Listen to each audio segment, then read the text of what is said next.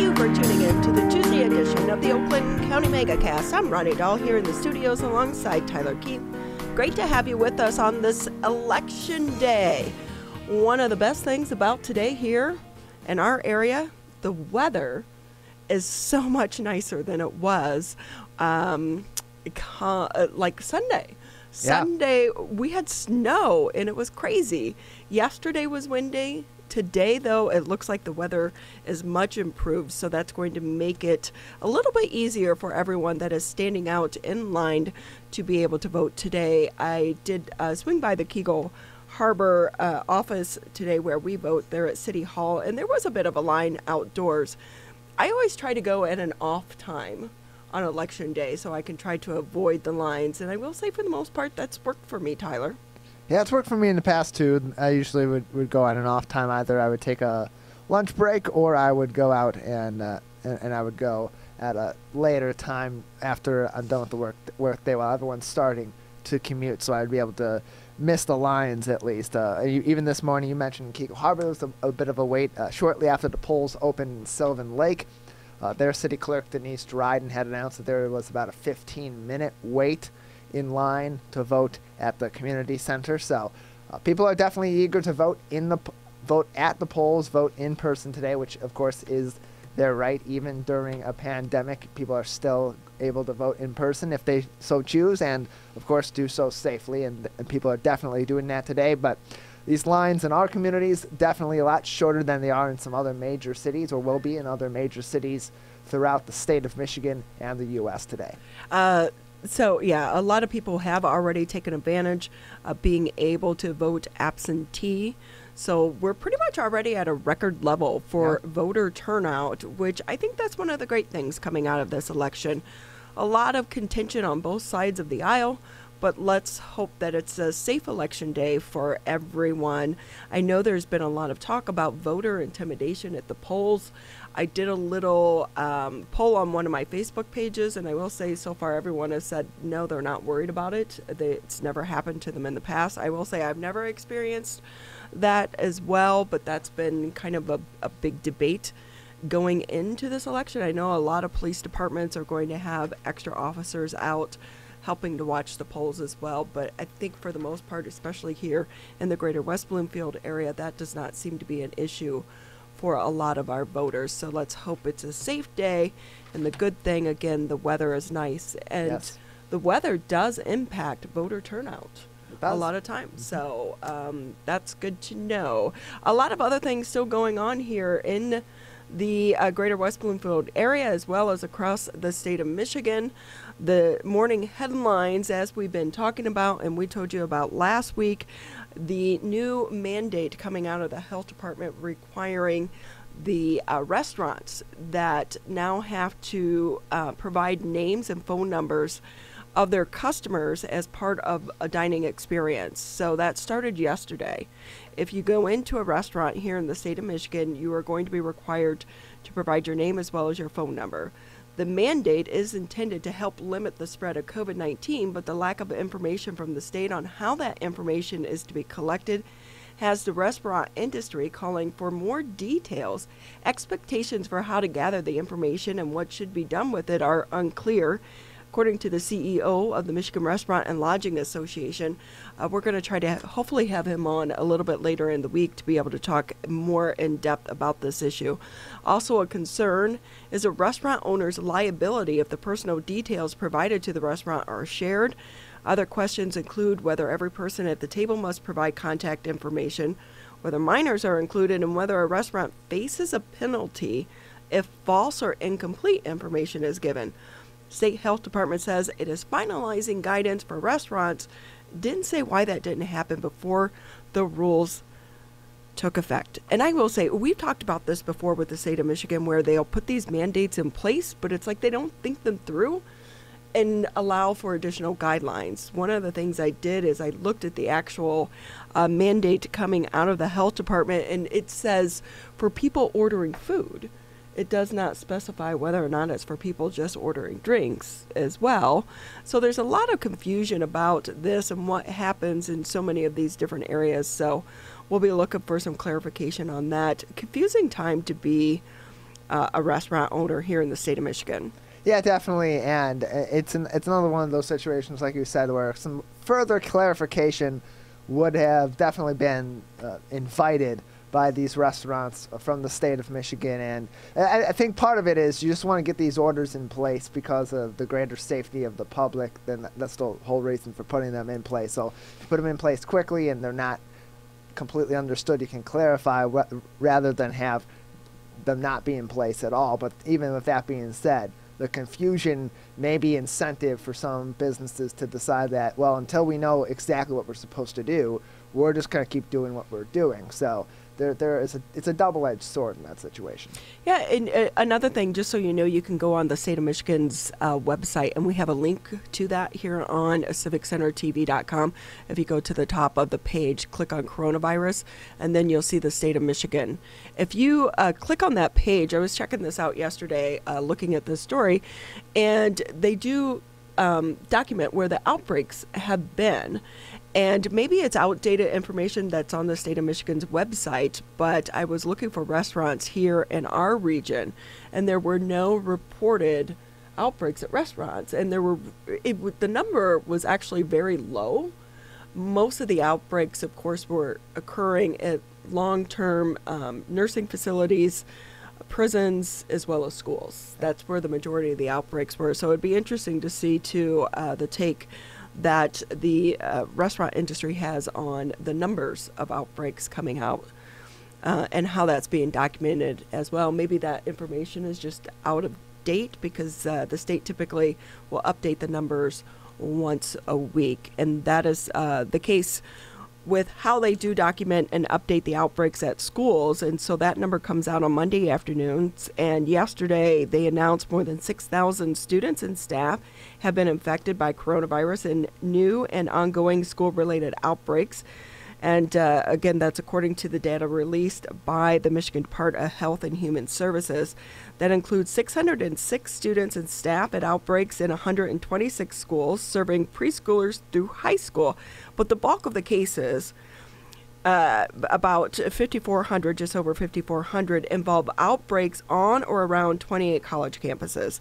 In the case of K through 12 outbreaks, it only reflects people who were infected at schools or during a school-related activity such as sports, but college numbers do include students infected at parties or other off-campus activities not sponsored by the school.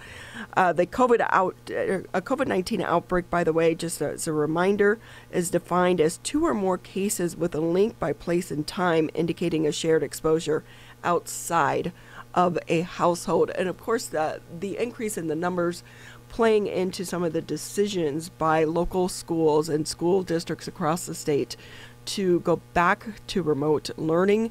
West Bloomfield yesterday made that announcement, along with some of the other schools here in the greater West Bloomfield area. I believe Huron Valley also made the decision to roll back and go remote.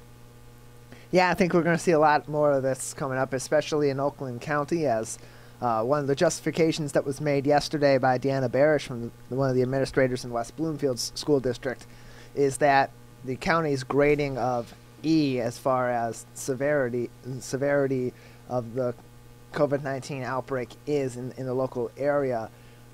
That's definitely going to be a motivating factor for some of these school districts that have now been told basically by the county that we're at a very high risk level of spreading the virus in our schools, and it might be best to make some contingency plans. Some are going to go into effect right away, like West Bloomfield has done, like Huron Valley has done, and others may wait, but I think that more of those are to come. A little bit of good news for some U of M students. The emergency stay-in-place order that was issued for University of Michigan students is not going to be extended. It expired this morning at 7 a.m. The proportion, let me get that out this morning, of local COVID-19 cases associated with U of M has decreased. The reduction in new university-associated cases has allowed case investigators and contact tracers to catch up. That's according to a news release from the health officials. Overall, the number of cases in Washtenaw County remain high, and weekly test positivity has increased to nearly 4%.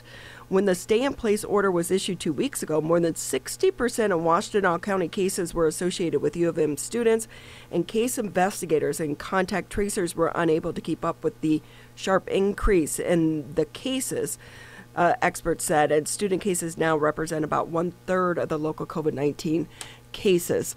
My guess, though, is that this is going to continue to be an up and down situation because, again, once you lift those orders, the students are going to go back to the things that they were doing before. Cases are going to go up.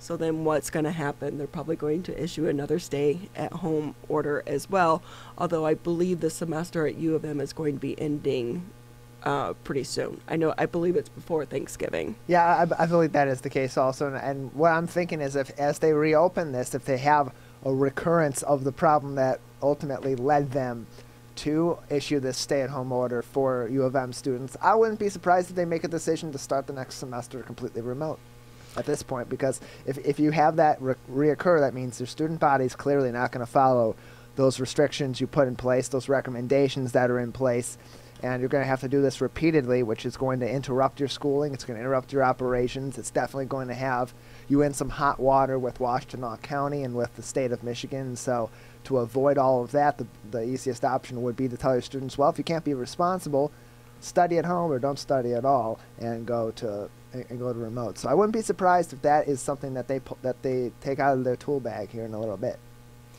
Also making headlines this morning on CivicCenterTV.com, an Oakland County clinic is now offering rapid COVID-19 tests to employers and academic institutions. Berkeley Urgent Care has been federally approved Quidel Sophia 2 test, which provides results in 15 minutes. The cost is $100 per person. The test is not covered by insurance. It's available by appointment or walk-in at the clinic on Greenfield Road. That's in Berkeley. It's really designed for asymptomatic patients who need clearance for work, school, or a medical procedure, or maybe to catch a flight. As we saw yesterday, the city of New York now requiring people flying into the state to have a negative COVID-19 test within 3 days. So the antigen test delivers a highly accurate positive result and gives patients results within minutes rather than waiting days for results with prior tests. Testing comes as coronavirus cases surge in the state. On Monday, Michigan added 6,709 new cases, 17 more deaths. So if this is as accurate as what they are saying, this is a good something that's good, a good alternative for people out there who need that test and need that result back quickly for various reasons. Yeah, it's definitely going to be something that I think will be put to good use by a lot of people that are in tight situations where, maybe they have a family matter in a state like New York that's requiring a negative test or a quarantine of several days upon entering the state. This could be the difference between you being able to attend to an emergency family matter or go to a funeral or whatever the case could be that's an emergency out there and not being able to, or getting back to work in a timely manner is another potential option, or whatever the case may be that justifies having this kind of a rapid test. I think that if it's out there, people are going to want to use it, and if it's being used for good reason, it's good news. I wonder if this is going to pretty much be the way of the future until a vaccine is widely available, that in order to do a lot of things, you're going to have a negative COVID-19 test. I know it's already happening on college campuses where they're requiring some of the students prior to returning to have them, and some workplaces as well, or if you're taking a school trip, things of that nature. So it'll be interesting to see how this plays out. Of course, one of the biggest issues in the beginning, the tests were not always accurate and reliable. Yeah. So if they can improve the testing, that's going to be, I think, a key component for us to get our economy back up and running and on track. So again, you can find all those headlines and so much more on CivicCenterTV.com. And as a reminder, you can also find the links to the CDC, the state of Michigan, Oakland County, as well as our local communities right there at the top of the page. We try to make it easy for you to be able to do your own research on some of these stories. As I said, I check the state of Michigan's page pretty much every day.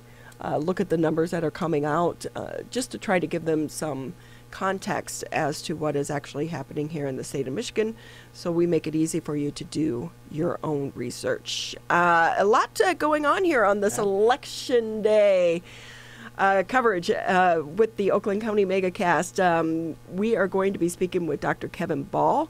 He is the Dean of the School of Health Sciences over at Oakland University. It'd be fascinating to speak with him. What is it like to be a medical doctor in the middle of this pandemic? Because I feel like they see things so much differently than what just regular people such as you and I do. We'll be speaking with the Journalism Program Director over at the Oakland Post at Oakland University as well.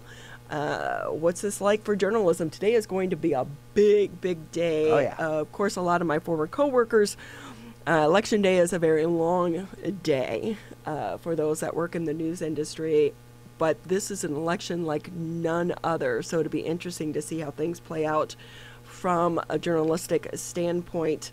We'll also be speaking with Terry Johnson. He's an attorney and also the Legal Operations VP for Firearms Legal Protection. One of the big debates going into today's election, of course, surrounding voter intimidation and open carry laws. The court took it up. However, they did not make a ruling. So as of right now, you are allowed to open carry at polling places, although a lot of polling places already were churches or schools where you couldn't take a gun anyway. So it'll be interesting to hear from him and get his perspective on that issue about guns at polling locations.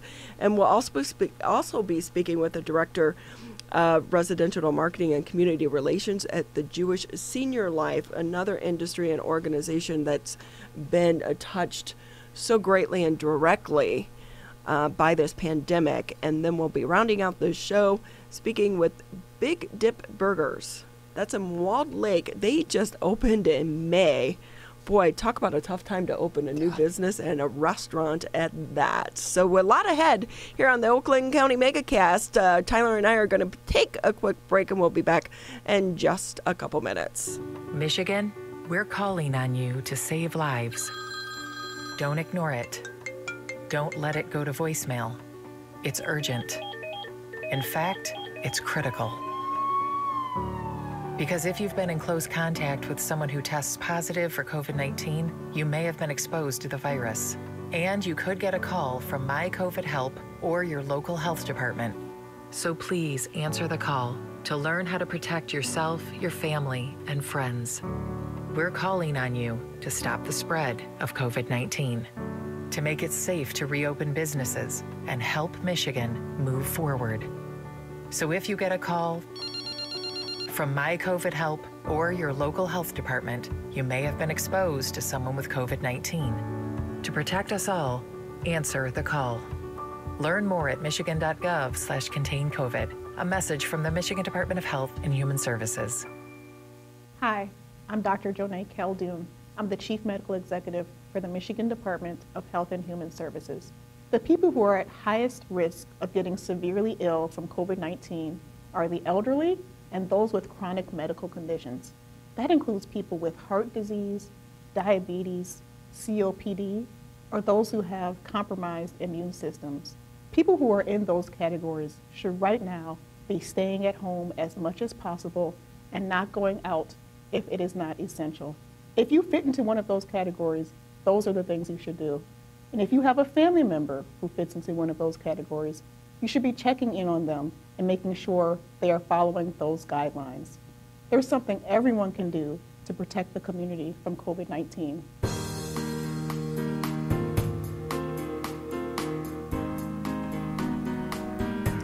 Thank you for tuning in to the Oakland County Megacast. I'm Ronnie Dahl here in the studio alongside Tyler Keefe. Always great to have you tuning in to the Oakland County Megacast. And as a reminder, we are here in the studios Monday through Friday, 10 a.m. to noon.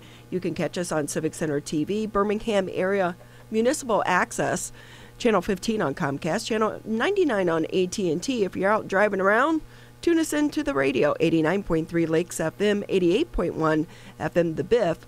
And then today is Oakland University is our Facebook partner of the day. We want to say thank you to the university for allowing us to live stream today's edition of the Oakland County Megacast on their Facebook page. So thank you to them. We're going to kick off the show today by bringing in Dr. Kevin Ball. He's the Dean of the School of Health Sciences at Oakland University. What an exciting time, or an interesting time, rather, to be in your field, because to experience a pandemic has to be something that, did you ever think that you would go through? Absolutely not. We have many people who study pandemics, and we've been well aware of the possibilities. But you don't really think it's going to happen, and of course here it is, and it's pretty dramatic. And I think the other point we have at Oakland University, while I represent the School of Health Sciences, we have a School of Nursing, and also the Oakland University William Beaumont School of Medicine. So quite a number of us work in the health arena, in the health medical arena, and this was not really predictable in the typical sense.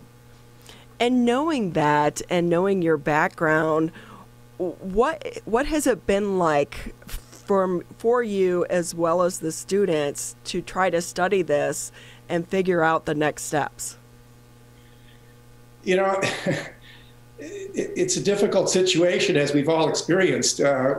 We had to, within the space of 2 days, completely change the educational delivery. We went, as of, I think, the 14th or so of March. 2 days later, we were fully online, remote learning. We couldn't even, and for faculty, we had 2 days to know, we couldn't even have people going back into the building for a period of time. So it was a dramatic change. That of course was dramatic for faculty. It was dramatic for the entire university, and of course the students. But I have to say, incredible group of people, all of us, because people pulled together rapidly. There were faculty helping each other out. Some of them were familiar with online learning models, but some of them had been teaching for some years and had not been working with those kinds of technologies. And people pulled together. The students were very, very understanding. There were a lot of help and support groups that formed, and next thing you know, we were well underway. But the other point is we're training people for careers in health, many different types of careers in health, and it's the real world to help people in their lives. And this couldn't be a more meaningful time to be in a career for health and to be training to help others. With that, do you think a pandemic such as this is helping to inspire some students to want to go into this field because they want to help more? Or is it deflecting from the industry because people are afraid to go into the industry? It's a little difficult to know for sure. The entire country, as you know, a lot of the media covered this. The entire country was seeing a decline in students going to universities. The idea of taking a gap year or something along that lines, which I don't think was a good choice. I think we've moved well into providing safe forms of education here, and I think that students can move right along in their careers. But the numbers have declined a little overall. That having been said, though, we held on pretty strong at Oakland University broadly, and certainly in the health careers, we've done very well holding our numbers while there was a general decline. And the other thing I think we're seeing is people with a lot more interest in the public health arenas. We have a Department of Public and Environmental Wellness that includes the Master of Public Health program, the undergraduate program in Wellness and Health Promotion, and then an undergraduate program in Environmental Health and Safety, and also a safety management. So those fields have picked up actually quite a bit. In fact, our Master Public Health program has saw its largest enrollment this year in the midst of this coronavirus. Dr. Kevin Ball with us here on the Oakland County Megacast. He's the Dean of the School of Health Sciences over at Oakland University. Dean, I know that you started the Healthology Symposium program. For those not familiar with it, what exactly is it and what is the goal of the program? So we started this program 4 years ago. It's Healthology. So ology is the study of, or the knowledge of, and the idea is all things health. We have 4 different departments at our School of Health Sciences. So we also designed this Healthology event to rotate through the 4 different departments. And this year would have been the 4th department. We would have done the full cycle. And each year we cover contemporary health topics. There is a public-facing portion of this.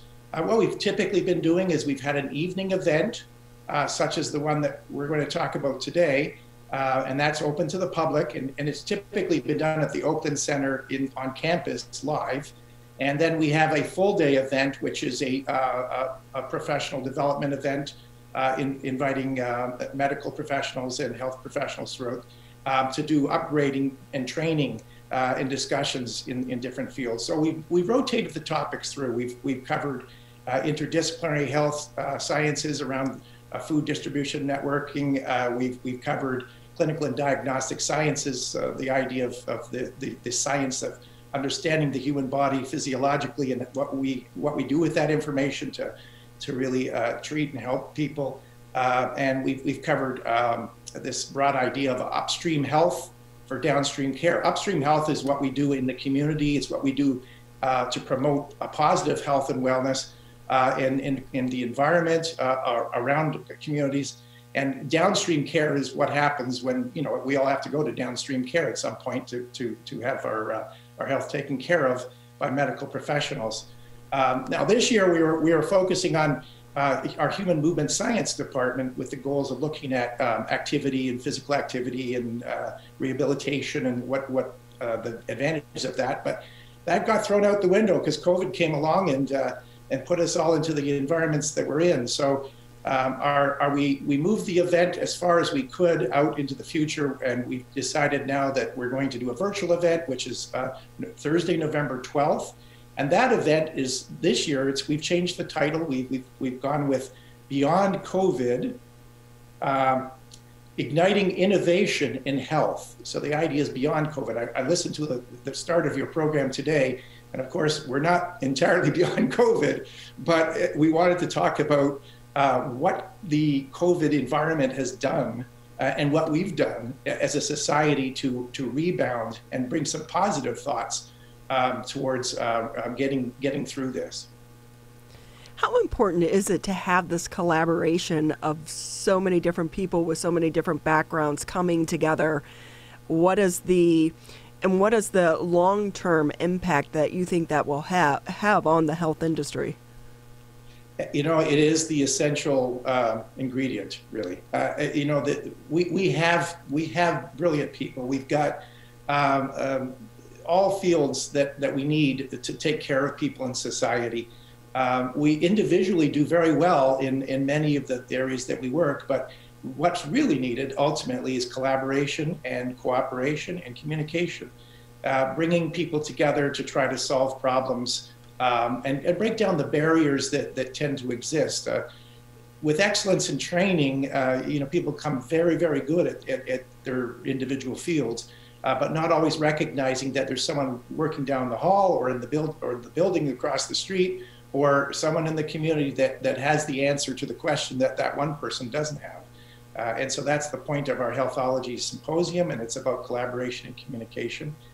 And this year we were really focused on this idea of beyond COVID. In other words, COVID has impacted each of us. It's impacted individuals. It's impacted the health of all of us. It's changed the way we focus, or way we function in society.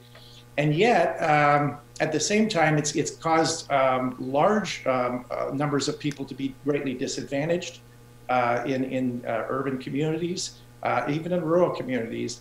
And what we need to do is pull together with all of the resources we have, with all of the professions that we have, to really find solutions to help people. And that's what this event is all about.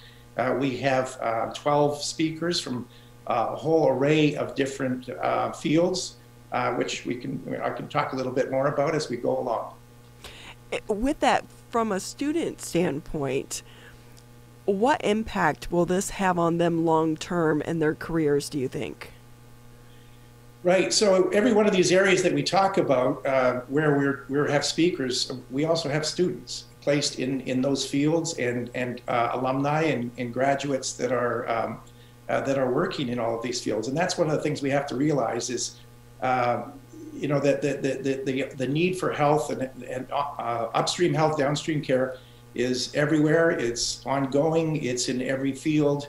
And every kind of condition that we have to take care of people in. And so while we're fighting this virus and we're recognizing the difficulties of trying to educate people, we also know that we got to keep doing this because we need the future, you know, the physician, the future exercise scientist, the physical therapist, the radiologic technologist, et cetera, et cetera. Dr. Kevin Ball with us. He's the Dean of the School of Health Sciences at Oakland University, joining us today on the program. And Dr. Ball, you spoke earlier about how important collaboration is going to be in the post-COVID world, particularly in health sciences and in those career paths. How important on top of that collaboration is versatility in these variety of health science career paths going to be for students that are going into the industry and for those who are already in the industries within health sciences to be able to learn new things and maybe cross over into different areas as we tackle the next big problems ahead of COVID? Right. That's absolutely true. You know, of course, we've tried to provide a strong basis of health knowledge to every one of our students, and then they would specialize in the individual fields in which they work. But what we found in COVID, I mean, this was such an acute and such a wild situation that, and you'll hear this in the speakers that speak in our event, that, you know, the entire hospital systems were completely changed over to be emergency care for COVID. That meant that regular treatments that people would be receiving, or elective surgeries, of course, canceled, but just the ongoing maintenance of areas were not being able to be delivered. People that were trained as say, physical therapists for a period of time could not deliver physical therapy because the patients weren't in the environments, and they didn't want to come, to be honest. You know, people that had recent surgeries and would have wanted to have physical therapy, but everyone was afraid, and they weren't really willing to put themselves at risk, reasonably so. So that meant that physical therapists became support workers for other fields in health. You know, everyone rallied around the idea of what do we need to do and how do we do it as well as we can. And when you think about, you know, some of the aspects of our society today where there seems to be a battle constantly, today happens to be election day, this is an example of where we pulled together, where society and all the fields in health really said, hey, I'm putting aside my personal concerns right now. We've got to work as a team, and we've got to save lives. And it was an incredible crisis that we had to rise to. That is one of the good things coming out of this crisis, is that so many people are coming together that maybe wouldn't have done so prior to this. And one of the other things I think has been an advantage, or also teaching us to do things differently, and one of those being virtual. And when we go virtual, it was hard to embrace sometimes in the beginning, and there are still some, you know, kinks along the way. You may have a little bit of a Zoom lag or something of that nature, but it also opens up the door for so many of these events, such as the one you have coming up, for more people to be able to attend who maybe couldn't do so in person. So with that, how can people who may be listening or watching this, how can they get involved or take part in the symposium? Okay, thanks very much for the opportunity to invite everyone. It's www.oakland.edu/SHS, the School of Health Sciences. And that's the website that you need to go to on Thursday, November 12th, and it's a 5:30 program. If you go to that website, there will be a link that you can click on, and away you go. You're in watching our program. And there's a 45-minute video, which includes all of the speakers, the 12 speakers across the various arrays of our healthcare system. And then we follow that up with a 45-minute networking virtual chat room which again, all the links will be on that website. So that's oakland.edu/SHS. And that's the website. Also, if people are interested in, wanted to share any thoughts or around the Healthology, we have a website not a website, an email address, InHealth, INHEALTH, one word, InHealth @oakland.edu, and you can reach me and the people that are that once you've seen the show, of course, you'll be able to ask further questions at that website. So yeah, that's the way to see what's going on and be part of it. And the goals are, of course, that we do bring people together. The slogan of the Healthology Symposium is where science, practice, and social interests meet. And those are words chosen carefully. Science, of course, we are the health sciences. Practice is the health practices. Social interests, well, it's about the interests that we have in society for maintaining the health of people, but it's also meant to be social in a sense of bringing together in a networking environment. So you mentioned the importance of the virtual methods like Zoom and other things. And, we really have to take advantage of these technologies. If you imagine, could you imagine that maybe 15 years ago, if this were to happen, we would not have had these kinds of abilities of communicating. But today we're very fortunate to have the technologies available. And we have to make use of those technologies to have these kinds of conversations.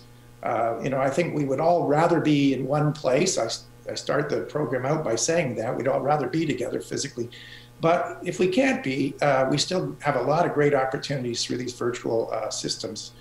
There'll be the ability in that program with the networking chat rooms to actually send in through a text message your questions, and there will be people available to pose those questions to the experts.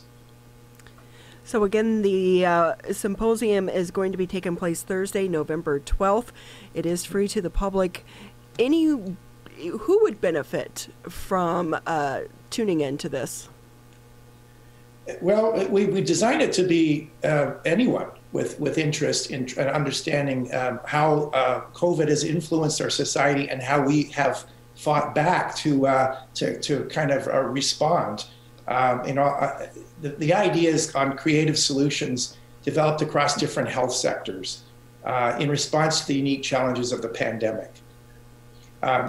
We have stories of diverse health leaders who have had creative problem solving, have determined ways to continue to provide health and medical support to patients. The idea of a food distribution system has been changed, particularly in the Pontiac area. And these are success stories, really. I realize again that we're still fighting this, but we have to pull some good things out of what's happening. And the good things are that we found different ways through telehealth, for example, and through just networking and more conversation, communication, cooperation amongst the different professions, which we'll talk about in the show that evening. Well, we so appreciate having you with us here on the Oakland County Megacast. Dr. Kevin Ball, he is the Dean of the School of Health Sciences at Oakland University.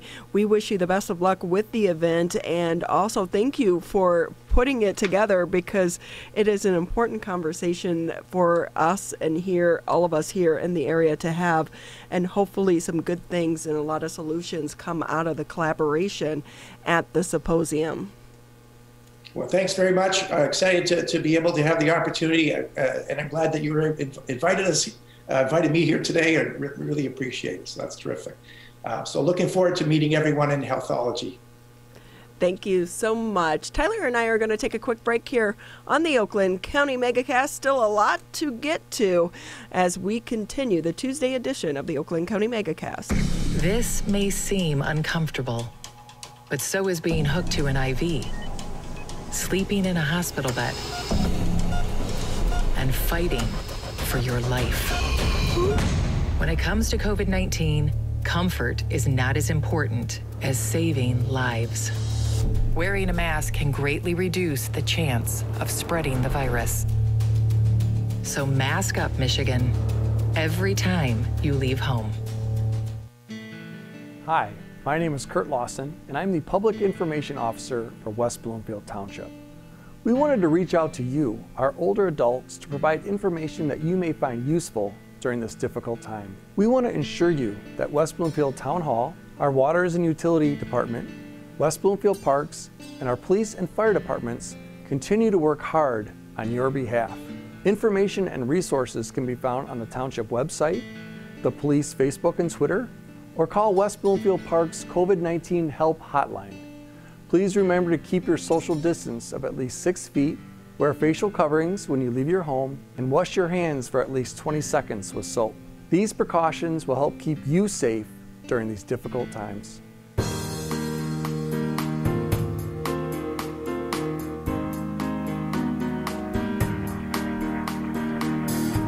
Thank you for tuning in to the Tuesday edition of the Oakland County Megacast. It is Election Day, and I just saw a post from some of my neighbors. We have like a WhatsApp chat going on, and it looks like the lines are still pretty long over there at Kegel Harbor's city offices, so people really getting out and exercising their right to vote.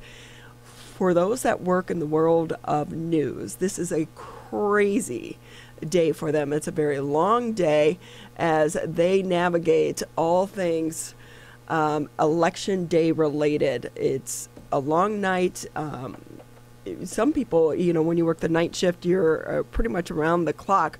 But I think this year it is going to be completely different how newsrooms are covering the election. Let's bring in Garry Gilbert to the show. He is the Journalism Program Director and Advisor to the Oakland Post over at Oakland University. It's going to be a different election night in the world of journalism. It's an election like no other in my lifetime, that's for sure. Knowing that, I definitely don't believe we're going to start seeing any big results coming out of tonight just because of the record number of people that are going to be voting. From your standpoint with some of your students, what is their take on this year's election? The students that I work with, of course, are all journalism majors, and we also have at the Oakland Post a number of political science majors, and of course they are very attuned to what's going on. The students have been making plans for months for this edition.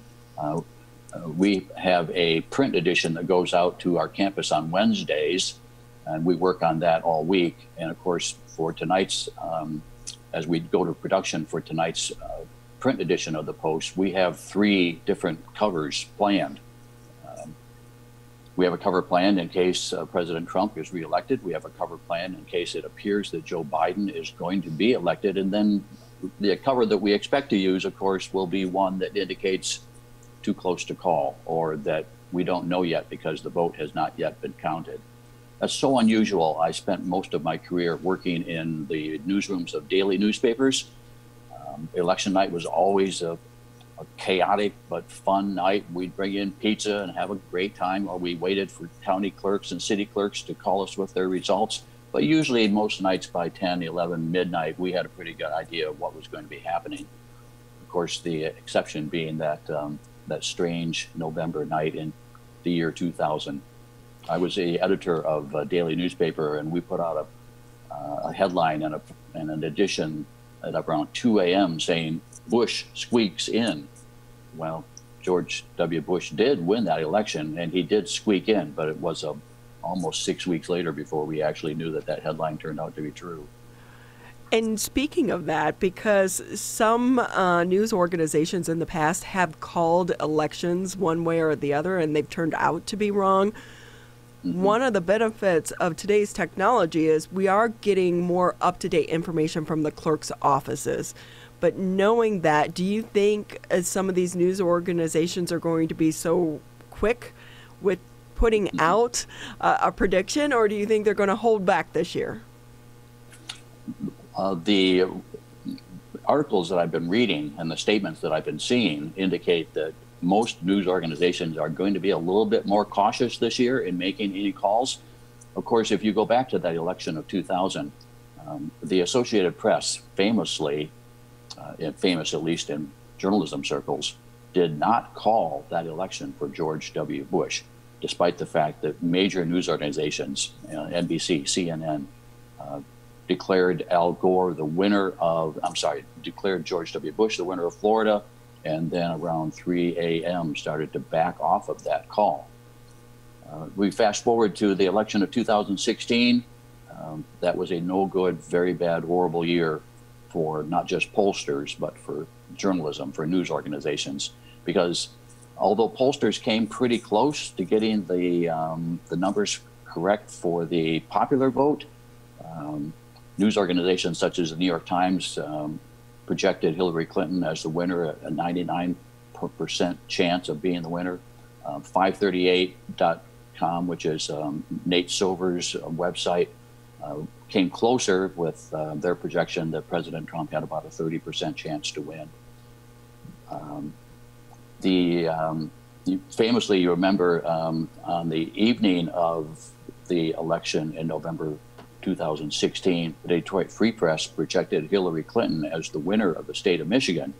That was around 9 o'clock. I was at the offices of the campus newspaper that night, and we were all looking at that and saying, okay, the Free Press has projected that Hillary Clinton has won Michigan. Before we go with that, let's see if anybody else confirms that.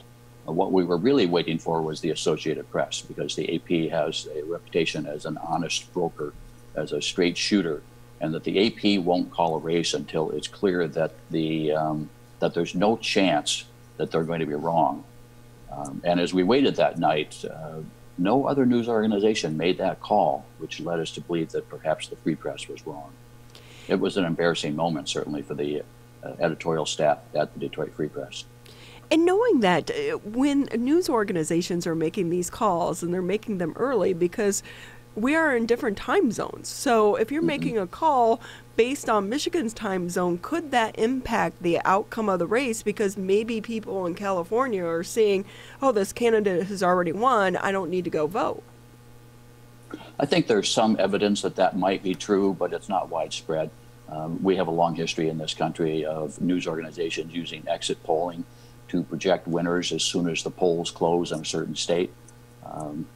That system is still being used in this election by, I think, most of the major television networks, NBC, CBS.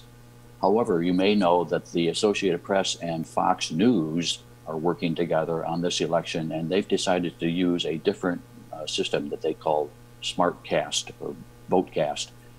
And the AP and Fox are going to be, I think you're going to see the AP and Fox be a little bit more reluctant to go with the announcement of a winner unless those news organizations are certain, completely positive, beyond the shadow of a doubt, that they've got it right. The other TV networks have said that they're going to be more cautious, but they are using that more traditional exit polling as a factor in determining whether they'll make projections. Of course, this, as I mentioned at the start, this election is unlike no other that you and I have experienced. I first voted in 1972.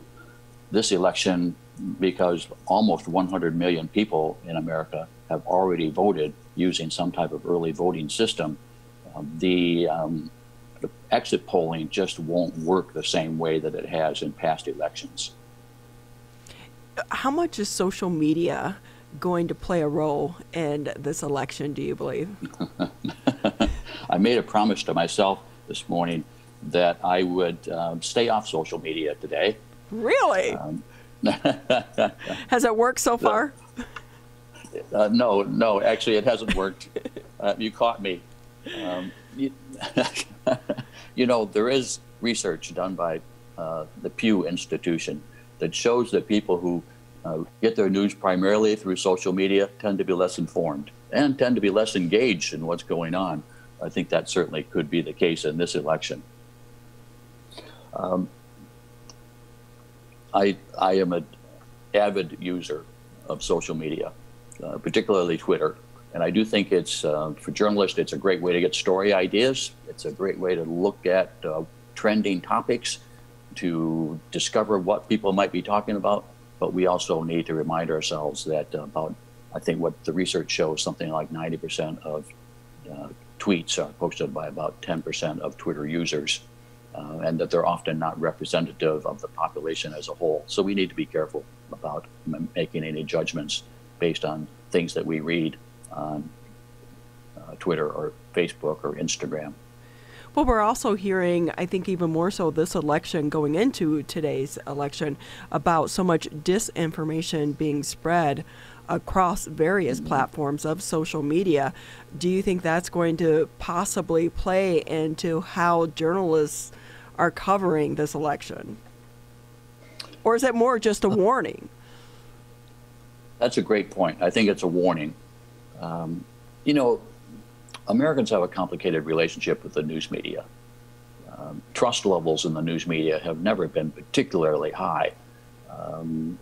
We could go back to Watergate in 1972, 1973, 1974, and we'll see that according to Gallup polling and according to other research done at that time, that public trust in the news media was fairly high, but we're talking 50 to 60%. We can fast forward to September 11th, 2001, right after the terrorist attacks. The trust in the news media rose as a result because Americans felt the news organizations were doing a pretty good job of covering that traumatic event in this country. In 2016, though, we see a sharp decline in media, in Americans' trust in the news media. It's always been complicated. Today, of course, trust in the media is skewed by partisanship. The numbers are actually pretty good in 2020 as far as Americans' trust in the media, but it's skewed by which party you affiliate with. Democrats generally say the news media are fulfilling their role as watchdogs. They're doing a good job. Of course, you know what's happening there is that many Democrats, people who view themselves as liberals politically, think that President Trump is doing a poor job, and they're looking to the news media to behave in that traditional watchdog role and to report on the president's lies or whenever the president engages in some type of disinformation. On the other side, of course, polling shows that Republicans tend to distrust the media even more. They feel like the news media, generally speaking, are unfair to the president. Polling shows that Republicans, when they see mistakes in the news media, tend to think that those mistakes are deliberate, that it's actually disinformation, not just misinformation. Garry Gilbert with us. He's the Journalism Program Director and the advisor to the Oakland Post at Oakland University with us today on the program. And Garry, as your students are preparing to and are actively reporting on this election today, with the circumstances of the 2020 election being unprecedented and knowing that we very well may not have several positions on the ballot, at the top of the ballot, statewide and nationwide, to report on today, what are you advising them as they're reporting on this election? Because ultimately the public still is looking to them for some information coming out of election night about where their votes are going, where the votes are trending, who may be elected and who is elected. But you have to be careful with it because we may not have the full results on election day or even days forward. Absolutely, and I mentioned at the top of this broadcast that we've spent a lot of time planning this edition. Michael Pierce is the editor-in-chief. I think you've had Michael on your show. He did a very good job. Emily Morris is the managing editor. We've spent a lot of time in talking about how do we put out a Wednesday morning edition of the campus newspaper in a situation where we probably won't know who the winner of the presidential election is. So that caused us to refocus on some ideas along the lines of, let's talk to students, let's talk to faculty members, let's talk to staff on the campus. Let's ask them, no matter who wins, what direction do you want to see the country go? No matter who wins, what do you think are the major problems that this country faces? No matter who wins, what should we be talking about? What are the most important topics? So that's what we're focused on tonight, and that's the edition that I expect that we'll be using. Of course, I mentioned that we will have, we'll be flexible. We'll be working late. And if we have a chance to, if the Associated Press decides at midnight or 1 a.m. that we have a winner, we'll certainly report that. But I don't expect that that will be the case. Garry, with that, your old school journalism, this world has changed considerably. And we have a president who is calling out the media any chance he gets, fake news. And knowing that and knowing where we stand and where journalism stands right now as a whole, what are your predictions and what are you telling your students going forward? Because there's so much pressure on members of the media to get the information out first and fast. There are deadlines. There is no longer the 5 o'clock news, the 6 o'clock news, or with the print. Those deadlines have shifted. The deadline is now. What are you telling your students about the future of journalism? It's a great question. We have about 75 students at Oakland University who are majoring in journalism. We, in every class, every section of every class, and one of the courses that I teach is media ethics. When I tell people that I teach ethics, and tell me that must be a really short class because everybody knows that the media have no ethics. But these are topics that we talk about in every section about facts matter. That it's our job as journalists to try to find the truth. The best obtainable version of the truth is the quote that Bob Woodward and Carl Bernstein always used to use. I really like that quote because I think that shows that there's the more people you talk to, the closer you can get to the truth. But sometimes it's impossible to find truth, so we look for facts that we can verify. We report these facts only if we have multiple sources who say that that's true. That's, I think, the only way to restore the faith in the news media that seems to be so lacking, particularly now on the part of President Trump's followers. Complicating this, of course, is that in today's world, we disagree on basic facts. I like to talk to my students about the some of the basic news stories that, such as climate change. Despite the fact that 97% of environmental scientists say that climate change is happening, that it's a threat to the future of the planet, and that it's caused by humans, you know, I know that there's a significant portion of the country and the population of the world that believes that climate change is fabricated, that it's a hoax. I like to challenge them with news events from the past. For example, did man really land on the moon? How do we know that men landed on the moon? They brought back some rocks. We have some grainy videotape. But if you do a Google search on moon landing conspiracy theories, you will find that there's a lot of people out there who think that the whole thing was faked, done on a Hollywood soundstage somewhere. Another burning question in American history that we disagree about is who killed JFK. We know the Warren Commission, which is a bipartisan panel, put together about a 30-volume investigative report that said John F. Kennedy was killed by Lee Harvey Oswald acting alone. Yet there are multiple movies, books, magazine articles, documentaries about other alternative theories on who killed JFK. My point is that it's often difficult to get to the truth. The way to get to the truth is to use multiple sources, to talk to as many people as possible. And that's what we emphasize with our students. Even then, we know that there will be people who will disagree on what we consider to be basic truths. If you go back to the 1960s in this country, most of us sat around at night, 6:30, we watched Walter Cronkite or the NBC Evening News, and there were only three or four networks, and we sort of had a shared sense of reality. Today, that's simply not the case. We have 500 channels on television. We have social media, of course, And we don't have that shared sense anymore of what is true.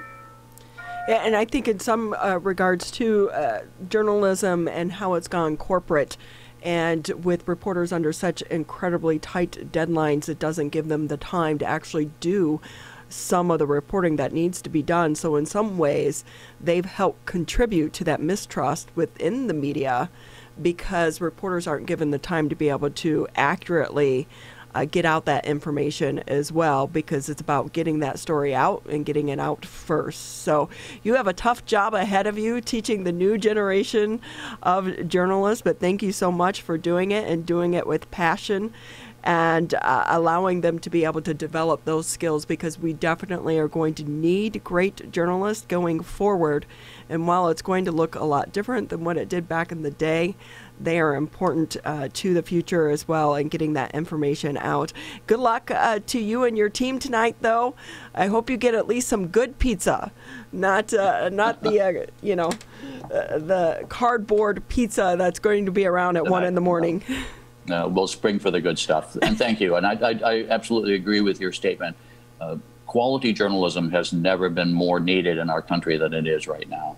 Yeah, it'd be interesting. We'd like to have you back on after the election, maybe in a couple weeks, and talk about journalism as a whole. Is there a way for nonprofit journalism to actually survive, or independent journalism? I'd like to get your take on that, but we're running a little bit behind. Good luck to you and your team tonight on the election and your election coverage. Garry Gilbert with us on the Oakland County Megacast. He's the Journalism Program Director and Advisor to the Oakland Post over at Oakland University. You are listening to 89.3 WBLD Orchard Lake, 88.1 WBFH Bloomfield Hills. We're going to take a quick break here and return with the second hour of the Oakland County Megacast. As rivals, we don't always see eye to eye. Like who scored the best recruits? Who's going to be who? And whether we wear green or blue. But one thing we can all agree on to help stop the spread of COVID-19. Wear a mask. Wear a mask. Wear a mask. Wear a mask. Wear a mask. The ball's in your court, Michigan. Michigan, we still need to stay careful because we don't want to go backwards. Back to where we started. So keep standing 6 feet apart. Keep wearing a mask in public. And if you have symptoms, talk to a healthcare provider about getting tested. To move forward, let's all do our part. So stay careful. Michigan.gov/coronavirus.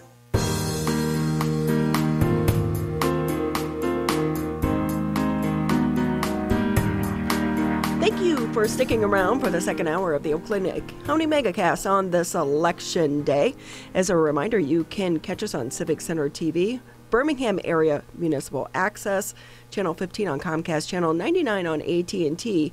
If you're out driving around in your car, 89.3 Lakes FM, 88.1 FM The Biff.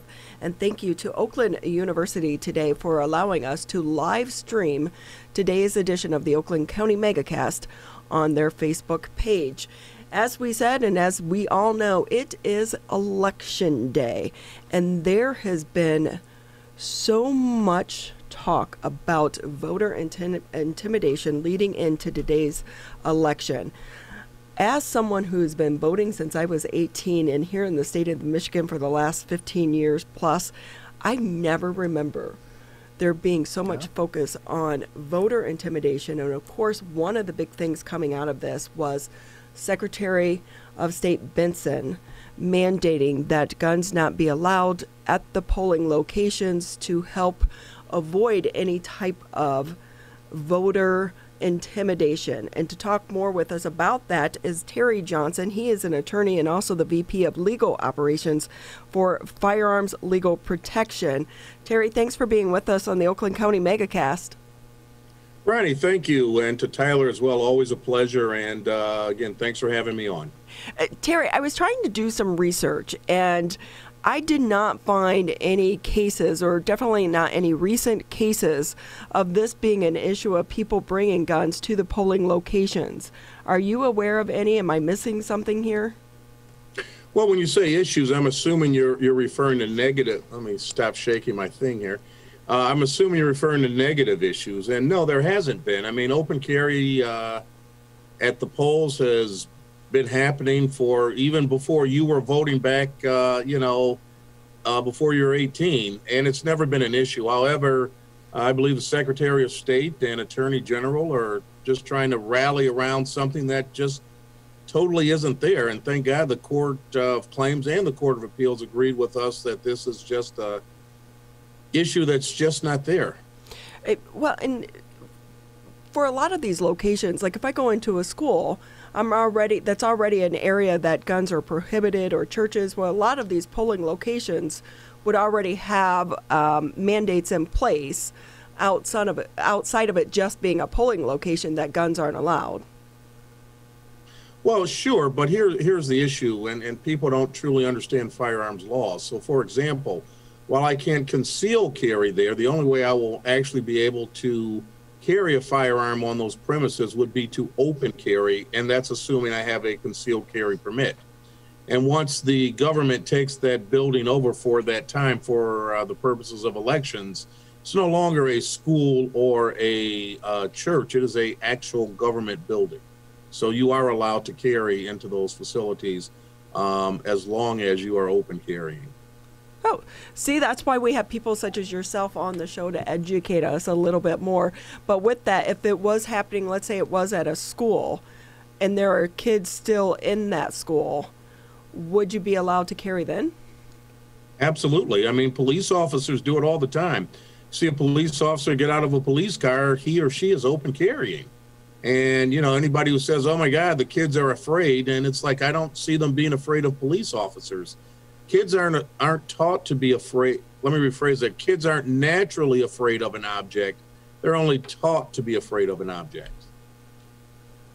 Terry Johnson with us on the Oakland County Megacast joining us today. So with that being the case, where open carry is permitted and voter intimidation is not something that we generally have seen as being a problem in the past or even currently necessarily a problem either, where is that line crossed so that those that are open carrying know what their limits are should they decide to open carry at the polls?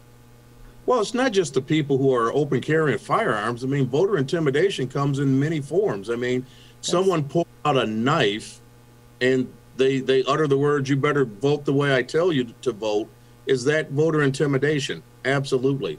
Somebody pulls out, a baseball bat and starts swinging it around and says the exact same words.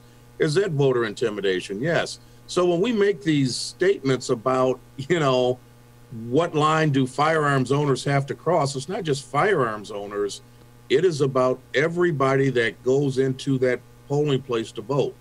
Voter intimidation is against the law, regardless if you use a gun, a 2x4, a baseball bat, or a knife. So the judge did strike down Benson's order banning the open carry of guns at the Michigan polling locations. It's now sitting with the Michigan Supreme Court. They have not made a decision yet, even though the Dana Nessel did request that they come back with a decision prior to today. What do you think the delay is, or is it just one of those things where they're taking it based on their own schedule? Well, it's the Supreme Court, and we can't rush the Supreme Court. When we filed this initially, and let's be fair in all of this, Jocelyn Benson, the Secretary of State, filed it at the last minute. Had Jocelyn Benson followed the rules of the APA and gone down the proper route, this could have been talked about, dealt with, and potentially handled. Instead, they wait till the last minute and they use tactics like, it's just really amazing to hear the Attorney General talk about the governor was kidnapped and they used guns. We need to ban guns from voting places. Well, guess what? Attempted kidnapping. But here's the other part. They also use cars. So should we stop people from driving to the polls? It made absolutely no sense whatsoever. And what allegedly happened to the governor or was going to happen to the governor has no bearing on the electorate as a whole. Terry Johnson with us here on the Oakland County Megacast. He is an attorney and the VP of Legal Operations for Firearms Legal Protection. And with that, Terry, I know that you are very well educated in the firearms laws. In fact, I took a CPL class, and you did the legal portion of that class. It's one of the ways I came to know you. I will say I took the class, but Terry, don't get mad at me. I never actually went and got my license, but I did sit through the class. It was really part of my education into the firearms industry, and knowing that. Obviously, the other big topic is about banning guns at the state capitol. Your thoughts on that? Well, you know, the funny thing is, I love how people make the argument, oh my God, they stormed the Capitol with guns. But if you go back and you look at the things that have been going on, not a single window was broken, not a single dollar's worth of damage happened when the armed protesters went up to Lansing. But let's look at some of the other protests that have taken place where guns haven't been. What do you see? You see people breaking out windows. You see people looting, you see people stealing, but yet again, just because someone has a different object in their hand, we want to crucify those who are carrying that. So people are carrying bricks. Should we ban bricks from the Capitol? Should we ban other things where people are breaking windows out? It just makes absolutely no sense what we're trying to do by trying to demonize an object. There are always two sides to every argument, and you see both sides when it comes to firearms. And one thing I learned while working for ATF, this is a very highly debatable issue on both sides of the aisle. And because of that, it makes it such a hot button topic where it seems like no clear-cut decisions are ever made. The firearms laws between state and federal can be so gray. How is it that if someone is debating about whether or not purchasing their firearms or not, because sales are up right now prior to the election, and what is the best way for an individual to get educated on the laws, because there is a lot of gray area? Well, there are, and you know, the best way is to do some research. I would, you know, look at companies such as Firearms Legal Protection and some of the other companies that are out there who basically want to protect those people who are protecting themselves. I would not get information from, let's say, Google or my neighbor down the street or my local law enforcement officer. And it's nothing against law enforcement officers. They don't know the law the way attorneys and other folks do know the laws. Take a class, a concealed pistol license class. There are ways to understand the laws that are out there. One of the big things, though, you know, Ronnie, that really gets me when we talk about the firearms laws, if you ever notice, people never want to add to them. They always want to take away. So when you come to the table to discuss, it's always one side that says, well, in order to move this forward, we got to take away this, take away that. But I never have ever seen us sit down and say, why don't we add some things to the firearms laws? It's always contentious from that standpoint, as you mentioned earlier. Terry Johnson here with us on the Oakland County Megacast. We're running a little bit behind, but before we let you go, anything that you want to talk about that maybe we didn't ask you about? You know, the main thing I really want to talk about, just briefly, everybody looked at this gun ban that the Secretary of State and Attorney General put forward. The Court of Claims and the Court of Appeals, this really had nothing to do with firearms. This, again, was just an overreach of authority by the Secretary of State, promoted by the Attorney General. And again, when you send a brief to the Michigan Supreme Court and you start citing polls, what people want in polls, we don't govern by polls. We govern by the law. And I would just ask our elected officials to make sure in the future, as they promote things, let's just follow the law and what the law says. Yeah, I'm really surprised at some of the things that have happened. Not only, this mandate from the Secretary of State's office that was then overturned, but also the governor with her executive orders, which also got overturned.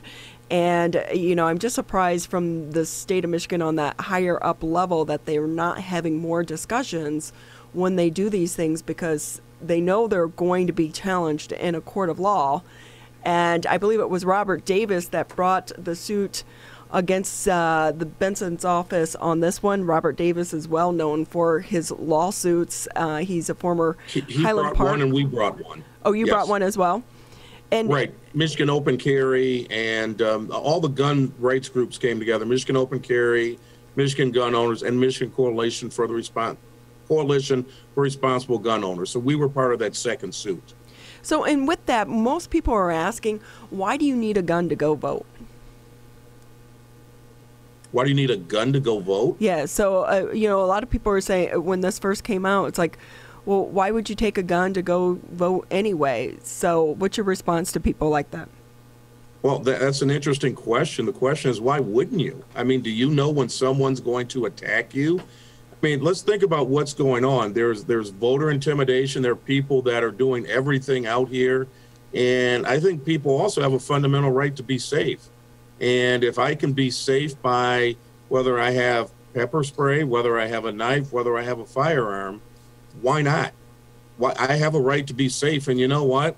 When you need a police officer in the moments ahead, they're only minutes away. Think about that. Terry Johnson with us here on the Oakland County Megacast. Thank you for being with us, taking time out of your schedule, as well as educating us on the firearms laws, because it can get a little gray for so many of us. And so we appreciate your time and your insight and your expertise. Thank you for having me on. And last thing I want to say is to everybody, please go vote today. Your vote does matter. We have definitely learned that, and in the state of Michigan as well. They say the road to the White House runs right through the state of Michigan, and I think that was evident as President Trump was here last night rounding up his campaign trail here in the state of Michigan. So everyone, take time to vote. A lot of people fought and died for your right to vote. Please honor them and their sacrifice by doing just that. Tyler and I are going to take a quick break here on the Oakland County Megacast. Still a lot to get to in the next half hour. Hi, I'm Dr. Faust, the Medical Director for the Oakland County Health Division. The most important thing you can do to prevent the spread of illness is to wash your hands thoroughly and often. Follow these 6 easy steps every time you wash your hands. Step 1, turn on the sink and wet your hands with warm water. Step 2, apply soap to your hands and lather between your fingers, under your nails, and the front and back of your hands and wrists. Step 3, wash your hands by scrubbing them together for at least 20 seconds. Step 4, rinse your hands with warm, clean water. And Step 5, dry your hands with a clean cloth towel, a paper towel, or hot air blow dryer. If you're using a cloth towel, make sure to change it often. For handheld faucets, turn off the water using a paper towel instead of your bare hand.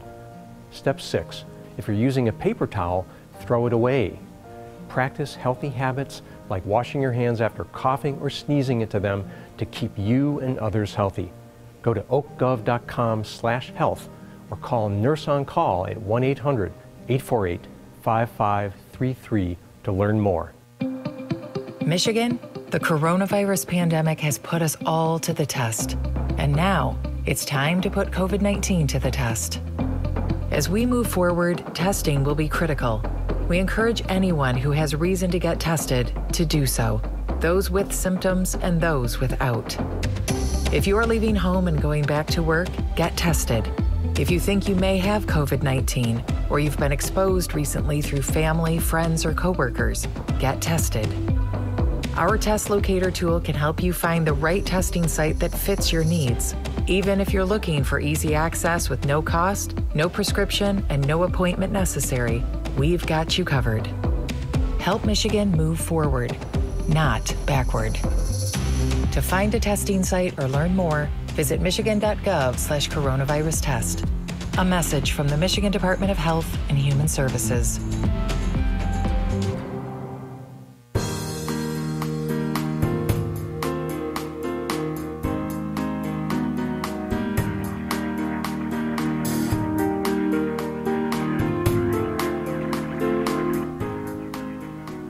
Thank you for tuning in to the Oakland County Megacast. I'm Ronnie Dahl here in the studios alongside Tyler Keith. You can catch us on Civic Center TV, Birmingham Area Municipal Access, Channel 15 on Comcast, Channel 99 on AT&T. And if you're out driving around, 89.3 Lakes FM, 88.1 FM, The Biff. One of the areas hardest hit by this pandemic has been our senior citizens and those that are living in our long-term care facilities. It's been so hard to control the virus within the walls of some of these long-term care facilities. And so many of them are doing whatever they can to try to keep the virus out and keep their residents safe. With us now on the Oakland County Megacast is Tracy Prokovnik. I knew I was Prokovnik. I knew I was going to get that wrong. I did practice earlier. Edelstein, she's the Director of Residential Marketing and Community Relations over at the Jewish Senior Life. Thank you for being with us here on the Oakland County Megacast. Thanks for having me today. How has this been for the Jewish Senior Life during the pandemic? And there have been so many changes to the health orders. How do you keep up with all of them? We are, day to day. We have staff members totally dedicated to following the orders and all the directives from the state, from the government, from the Department of Health and Human Services, so that we are updating our residents and their families daily, sometimes hourly, to make sure we are adhering to all of the guidelines. We are taking care of over 800 older adults on 2 campuses in independent living, assisted living, and memory care. We do not have a nursing home, which is considered a long-term care or skilled nursing, but we do offer the other 3 levels of care, and so we are caring for many vulnerable older adults here. I worry so much about the seniors when it comes to that feeling of isolation. Are you allowed to let visitors back into the facilities right now? So all along, essential visitors were permitted, of course, with the proper screening tools in place. As of just a few days ago, non-essential visitors are permitted in, with also adhering to strict guidelines and limitations. And prior to that, we had outdoor visits and window visits. So we are, our families are just as concerned as we are, and not wanting to expose their loved ones to any outside possible exposures they may have had. So we're seeing that residents are really relying heavily on the technology, phones, and computers, such as we are on today. That is such a new way of life for all of us. With some of your senior residents, how has it been for them to have to try to master this technology? They've really stepped up to the challenge, and I think that they've kind of defied the odds of, you can't teach someone new things as we age. Myself included, I was quite concerned. I had never been on a Zoom or on Teams, or I barely used FaceTime, and I'm not in that age bracket yet. And seeing the residents really engage in this new technology for them and really embrace it. And it's a feeling of accomplishment for them as well. Tracy Prokovnik Edelstein with us. She is the Director of Residential Marketing and Community Relations at Jewish Senior Life. And Tracy, at this moment in time, we're seeing a spike in COVID-19 positive cases in the state of Michigan. How is that impacting how your clients are being able to be visited by family and by loved ones, and how are you helping them to navigate that, as we were in a place previously where we were starting to come out from under those restrictions because the state's COVID-19 positive levels were looking much better, and now we're heading back into a direction where it's a little more bleak? Right, and it can be confusing, and that's why we have a dedicated staff team here just to learn about the new regulations as they change, sometimes in the same day. As you may have learned last week, they opened up in-person dining and more small group activities in senior communities. And then the next day we heard that the cases have gone up tremendously in our county. So it's education. It's reminding our residents through letters, through something called Voice Friend, which is a voice messaging system that goes to them and their families with reminders of how to stay safe. You cannot restrict older adults from leaving the community. Again, we're not a nursing home, so we don't fall under that umbrella. And so we're just reminding them that if they do choose to leave, that they are exposing themselves and perhaps other people to possible risks. And so with our older adult population, we know that based on the statistics we've seen, they are really in the most vulnerable groups. And so I will tell you that our residents are telling us that they want to stay healthy, they want to remain safe, and they have adapted to this new way of living, which hopefully won't go on too much longer, but who knows, in a way that I can only just admire from afar, because they are strong, they are resilient, and many of them have been through things like World War II, the Depression, things in their lives that have been harder than this, but now they're older and some don't feel well. So it's that added layer of facing another challenge head on.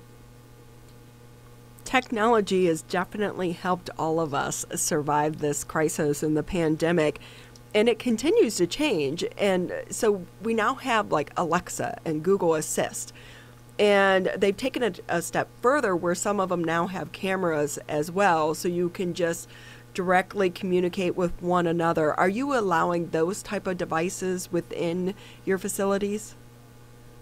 Well, we definitely are. We also check on our residents every day. They get phone calls from us, from staff members. Again, we have a whole team of staff that just make assurance calls. We also have a lifeline button that all of our residents have, so that they will press it if there's an emergent need, as well as a door tag program, so that in the morning at a certain time and at night at a certain time, the residents put out and take in almost like a hotel card that says do not disturb. It tells us that they're in for the night, and that they've got awoken in the morning. So when we do our what we call rounds, where we walk the halls, if a tag is on or off at the inappropriate time, we do another assurance check. So between that and the devices that you mentioned, we have residents who are doing crossword puzzles together, who are playing mahjong virtually. And when I say crossword puzzles together, I mean on the phone. We are doing everything possible to keep that socialization going. And we have something called Touchtown, which is a system through the television where we can put on different shows and movies, and some of the group activities that we were not able to do for such a long time, we're able to kind of pipe through each resident's apartment specifically. We even do exercise over the loudspeaker, and I can do that in my office too while I'm listening. So we've all had to get creative during this time. What do you think has been one of the benefits coming out of this crisis, and that you'll maybe continue post-pandemic? Well, I think we've really learned how to manage in a crisis differently. We've all thought we've been in crises in our lives, and I think this has shown us that perhaps this is the biggest one yet, and that we can come out on top on the other side and be okay and adapt and be kind to each other and be more patient. And I'll tell you, we certainly have mastered cleanliness and sanitation, sanitization, sanitization, and kind of all the things that increase safety and wellness with our residents. Yeah, and the good thing is now you're able to find those supplies a little bit easier than back in the beginning, because things were pretty scarce when all this first broke out. And with that, what are you doing to help keep the virus out of your facilities? And have you had any outbreaks, and how have you managed to contain it? We have had minimal cases throughout COVID, and if we do identify that someone is positive, then we follow the quarantine, self-isolation programs and protocols mandated by the state. Of course, we report them to the state as well and do the contact tracing. We've kept it to a minimal, one case here or there. I think it's really unrealistic for anyone to assume that it's not going to happen in any type of communal setting when people are permitted to come and go. Again, the state, we cannot restrict people from leaving. And so with those choices some make, again, it's increasing the risk. But we have not seen any type of spread. And as of late, I don't know of any positive cases in our communities. That's great to hear. Let's knock on wood and make sure, hope that it stays that way as well, because when you hear about the new surge in the state of Michigan, I'm sure sometimes that can send a panic through you and your residents as well. Today is election day.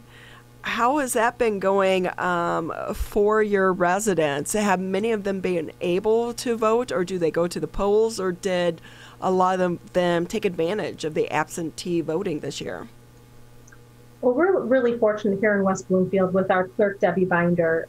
Prior to COVID in January and February, she came to the communities and educated our residents on how the different options to vote. Many chose the absentee ballot option. So the good news is that was already in process for many of our residents. And what we did over the last 2 weeks is we took our residents individually. We have vehicles at Jewish Senior Life, and we have drivers here, and they took residents one by one to the clerk's office, both here in West Bloomfield and on our Oak Park campus, to drop off their ballots. And our residents felt really good about this. They're civic minded. They felt it was their civic duty, and they also have their own opinions, just like all the other generations, as to who should be our next commander in chief. How has it been with all that you and your teammates are doing to try to keep your residents engaged and connected with one another? Are you concerned about isolation as this pandemic continues on? It's a great question because, we know winter is coming, and we know that's a typical isolative time for older adults in general. And what we're telling people, in particular, people who are considering moving right now, is that, spending another winter in your home alone is likely to be more challenging than at least being in a communal setting. Because in a communal setting, we have check-in systems, we have socialization options. All of us in senior communities have figured out ways to make socialization happen at this point, if that's what a resident wants. And we also, we can do in-person dining right now. We can do small group activities right now. That could change tomorrow, but then it could change back. So we feel like, we're still able to offer more than we were even 6 months ago, and have figured out different ways. We have activity carts where we come around with crossword puzzles and books and movies and mind jogging games. So we are doing everything possible for our residents to make sure that they are going to get through this both socially and emotionally. And in thinking about that, I'm sure there are some families out there that have been considering putting their loved ones in a facility such as yours. It's one of the hardest decisions you have to make, yet maybe they've been holding off because of the COVID crisis. What do you want them to know, and when do you make that decision as to when you leave them, let your loved ones stay at home or in their own home, or when to put them in a residential facility? It really is the million-dollar question, and it's so difficult. I talk to families daily about this challenge, and what I often encourage them to do is to make sure that their loved one is a part of the conversation, and that it's generally not going to happen overnight. So start with conversations about, if they were to move, what would their choices be? And really respect their wishes, and don't push too hard, because when you push hard, they're going to pull away. Because as we get older and we lose control over the things in our lives that we once could do very successfully, driving, working, being healthy, those things are changing in some way for our older adults, and we need to make sure they have as much control as possible in these later years. And kind of what I said before, I am saying to people, winter's coming. It's never fabulous in Michigan. We don't have the warmest of winters around here. So being isolated in the winter and then isolated in the winter with COVID, may want to think about moving to a community, because communities in general, we've really figured out how to stay clean, how to stay safe, we know what to do. We have protocols in place. We're being monitored by the state. So we know, we all know that we're in compliance, and it really is the safest place to be right now. Yeah, sometimes, when you have an elderly person and maybe they've lived in their same home for 50, 60 years, trying to get them to move and to convince them to leave is so hard. So it's a lot of tough conversations for families to have. But at the end of the day, you want to do what is the safest route for your loved ones. So it's great that you have your facilities there to provide an option for those family members that, it is time for them to maybe, especially the ones that are living on their own still, it is time for them to make that decision to put them in a residential facility. So thank you for what you and your teammates do over there. Quickly before I let you go, though, we've heard so much about the lack of getting enough employees to work at some of the residential facilities. How are you guys on employees, and are you hiring at all? That's a great question. We have been very minimally impacted by that. One of the things we're really proud of at Jewish Senior Life is we have staff in all departments that have been with us 10, 15, 20 years, from personal caregivers to maintenance departments to myself, to executive level staff. So it's not something that we, wasn't one of our big challenges during this time. But hiring in general is a challenge, because one of the services we offer is care, and being a caregiver is the hardest job that I will just say it. It is the hardest job I've ever seen, and it's not easy, because it's easy to burn out, and it's not the best as far as payment. People are looking to be very competitive in the market, and so there are other places trying to get staff as well. So it can be a challenge. We're fortunate right now it's not for us, and I think it's a testament to how we treat our staff and how we feel our staff feels like family, part of the team here. Well, they are definitely, the healthcare workers are some of the heroes, not just in the middle of a pandemic, but outside of the crisis as well. But I think one thing this pandemic has helped to is to let the public really understand and realize just how important they are to our community and to keeping our loved ones safe. So thank you so much for being with us here on the Oakland County Megacast. Thank you so much for having me today. It was a pleasure. Tracy Prokovnik with us, Edelstein. She is the Director of Residential Marketing and Community Relations for Jewish Senior Life. We appreciate your time on the Oakland County Megacast, and say thank you to your entire team over there for all of the hard work that they are doing to keep our seniors safe. Take a quick break here on the Oakland County Megacast. Michigan, we still need to stay careful, because we don't want to go backwards. Back to where we started. So keep standing 6 feet apart. Keep wearing a mask in public. And if you have symptoms, talk to a healthcare provider about getting tested. To move forward, let's all do our part. So stay careful. Michigan.gov/coronavirus. Michigan, we're calling on you to save lives. Don't ignore it. Don't let it go to voicemail. It's urgent. In fact, it's critical.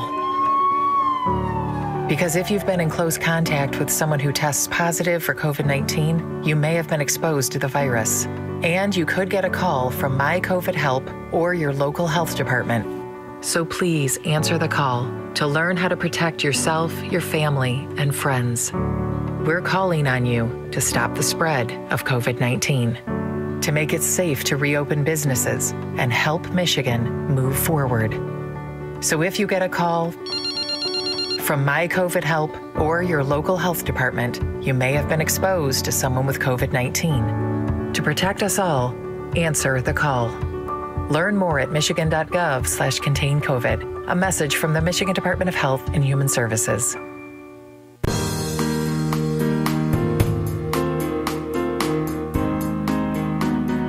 It's great to have you with us on the Tuesday edition of the Oakland County Megacast. It's election day, And the polls opened at 7 a.m. this morning. We are hearing that there are quite a few long lines at a lot of the polling locations, but the good news with that, the weather is nice. So it's a good day to be able to stand outside. And plus, I think the lines may seem longer than what they are just because people are adhering to that 6-foot distance rule for COVID-19. So maybe before they wouldn't have seemed as long, but now just because of that rule, they are a little bit longer. Yeah, it might be the case. That being said, the election workers are doing their best to move those lines forward efficiently, and people are doing their best to vote as quickly as they possibly can, but take their time as well. So if you're able to stand in line for a little bit and just be patient, be prepared, maybe bring an extra layer of clothes, some food, or something to drink while you're waiting in line, always a good idea to be prepared as you go to the polls today. I think from my neighborhood app, it looks like the line's about 20-25 minutes in Kegel Harbor. But as the day goes on, if you pick those off times to vote, what I also do prior to going into cast my ballot, what I like to do is print off the sample ballot.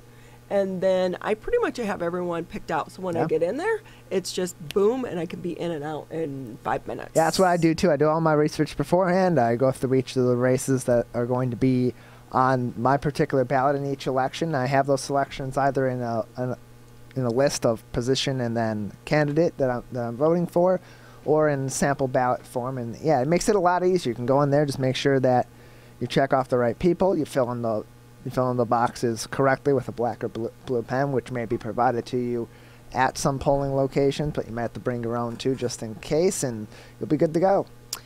So our last guest that we were going to have on today, unfortunately, we had a schedule mix-up. So we will actually try to get the owner of Big Dip Burgers over in Walled Lake on next week. So just a little bit of a schedule snafu there, but that's to be expected. Yeah. Jake books about 30 guests each and every week. He does a great job at it too. When I look at some of the people he's able to get in organizations, because we do try to bring you information and interviews from people from all different walks of life and different entities as well. So he does a great job with that. So we'll try to get you him next week. But in the meantime, let's just go over the headlines one more time before we let you go on this Tuesday. Still a lot of confusion in the restaurant world because under the new pandemic orders that took effect yesterday for Michigan restaurants, customers are required to provide their names and phone numbers as part of their dining experience. The mandate is intended to help limit the spread of COVID-19, but the lack of information from the state on how that information is to be collected has the restaurant industry calling for more details. Expectations for how to gather the information and what should be done with it are unclear, according to the CEO for the Michigan Restaurant and Lodging Association. Also a concern is a restaurant owner's liability if the personal details provided to the restaurant are shared. Other questions include whether every person at the table must provide contact information, whether minors are included, and whether a restaurant faces a penalty if false or incomplete information is given.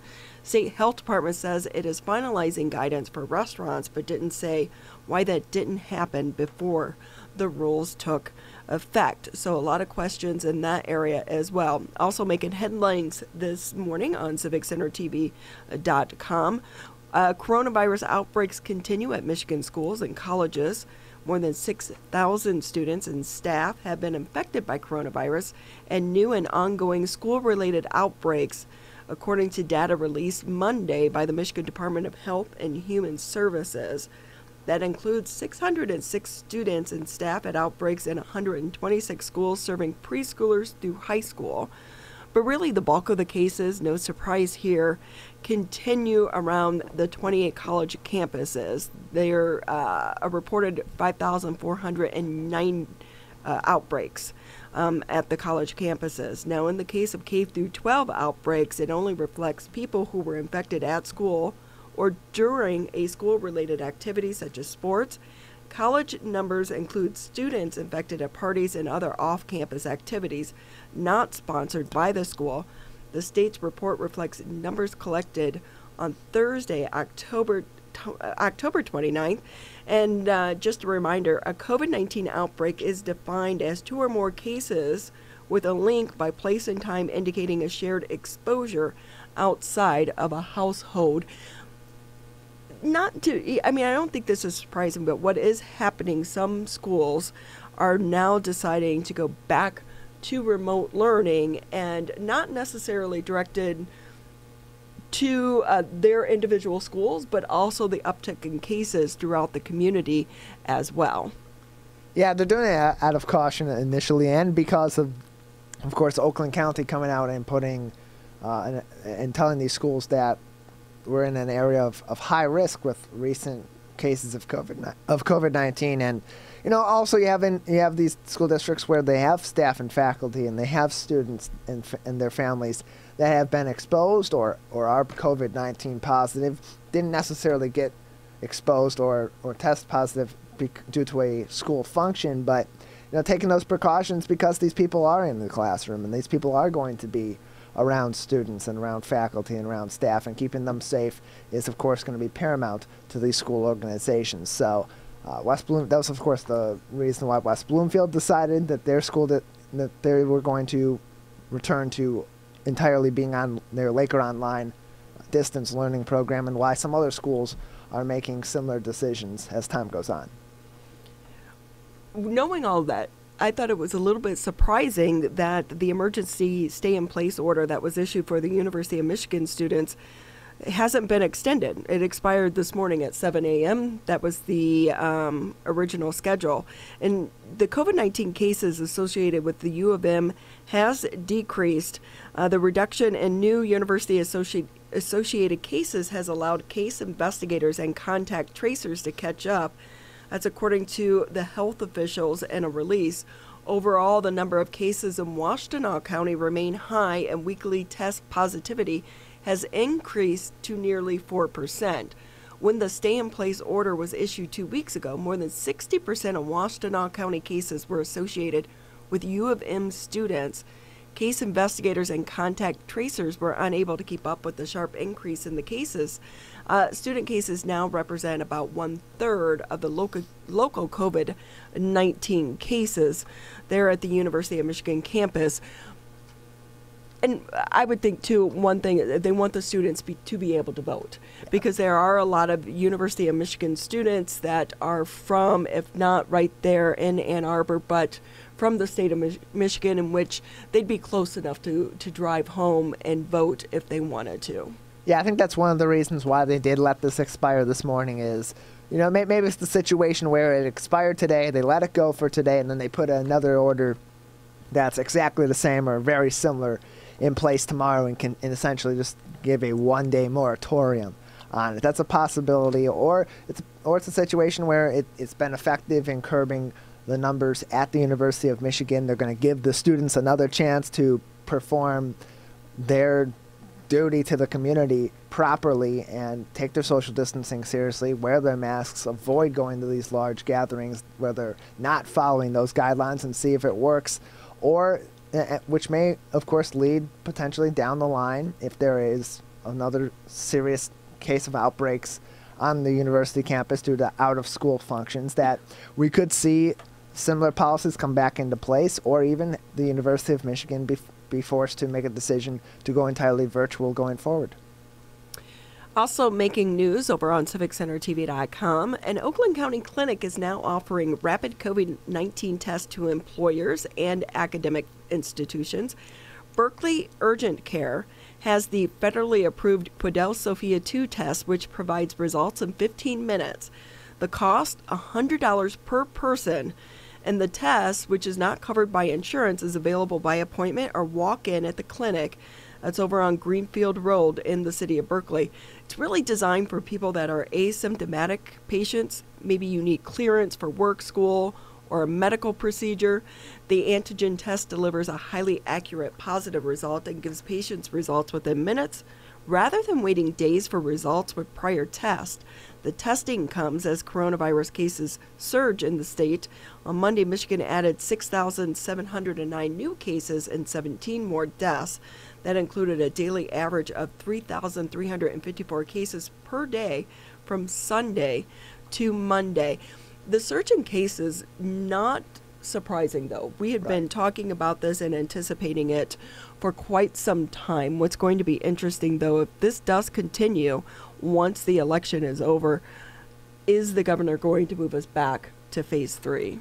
Yeah, and is that going to be enforceable too? Is another question, because her order, that was something, the My Safe Start plan was something that was enacted under her executive orders, or while they were in place. There could be some question with that, but I wouldn't be surprised if we are phased back, because the positivity rate with these case numbers is increasing over time with the cases. We're doing a lot more testing, so yes, we're going to have higher numbers over time, but it's the rate of positive cases as a result of those tests that we're doing that is of concern. And we expected there to be a spike in the fall or into the winter months as weather got colder and people went back inside, and maybe they weren't as careful as they previously were because they were outside so often with friends and with family. And we're definitely seeing a spike, and if that doesn't go away or it isn't mitigated relatively soon, we could potentially see impacts in our daily life from the state government down, like we saw earlier on in the pandemic, in order to quickly curb surging rates. Yeah, and I wonder, typically when we've seen a spike in cases, it's followed a holiday, such as the 4th of July, Memorial Day, Labor Day. We've not had those holidays, and we're seeing this huge spike. So you wonder what's going to happen after Halloween. And what's going to happen after Election Day. So I think really 2 weeks from now is going to be that next benchmark where we look and see where has our progress truly gone as we go over time, and we see, every person's 3 to 5 day period to be able to test positive if they're exposed on the early end, or through their 14-day incubation period to show symptoms or test positive. That's something that we're definitely going to want to be keeping an eye on as we get further into the month, because by that time we're going to be in the thick of families making plans for the Thanksgiving holiday, people gathering for that holiday and just before potentially, and other gatherings continue on, such as high school football and other sports. And then there's, of course, those schools that do remain in person over that time, and how a change in COVID-19 numbers locally and statewide could impact that. Yeah, and so as far as the West Bloomfield School District goes, while they are going back to remote learning, their sports are continuing. So high school football is continuing, and they're going to wait and see if they have to make some adjustments and some changes going into the winter season. Yeah, and that I would think is something that's going to be discussed, and maybe there should be some word on that, hopefully, I would think, in the next few days from the MHSAA, as we're quickly approaching the beginning of those seasons and the tryout periods for those teams, whereas fall sports still have a few more weeks left to wrap up. High school football in particularly doesn't wrap up. State championships are on December 4th and December 5th, with the semifinals being on the weekend, the Friday and the Saturday after Thanksgiving. So still plenty of time left with those. And as far as West Bloomfield goes, they have said they're going to follow, at least Deanna Barish, when we spoke to her yesterday, the assistant superintendent for curriculum assessment and instruction with the district, said they're going to continue sports as normal unless there's a decision made from the MHSAA, particularly for fall sports. So there will be football on Friday. We will broadcast that on Friday as West Bloomfield moves into the district semifinal against Troy Athens, and then against Troy, and then moves on potentially from there. So still plenty of developments left with coronavirus in our local area as we're seeing these cases spike. And just a reminder as well, if you head over to civiccentertv.com, click on the coronavirus tab. There you'll find links to various resources for you to be able to keep up to date yourself when it comes to all things related to the coronavirus. If you go over to the state of Michigan, and it will take you directly to this page where you can, if you have any type of questions about COVID-19, that's where you will click on, including the latest orders coming out of the Department of Health and Human Services. And you can also find information regarding the outbreaks and tracking exactly where those outbreaks take place as well. So we like to provide you that information, make it quick and easy for you to do your own homework during the coronavirus crisis, because there's so much information coming at us. You don't know what to believe, what not to believe. I always like to look at the numbers myself. So that's a good place that you can go to get all the resources. We're going to take a quick break here on the Oakland County Megacast. Hi, my name is Kurt Lawson, and I'm the Public Information Officer for West Bloomfield Township.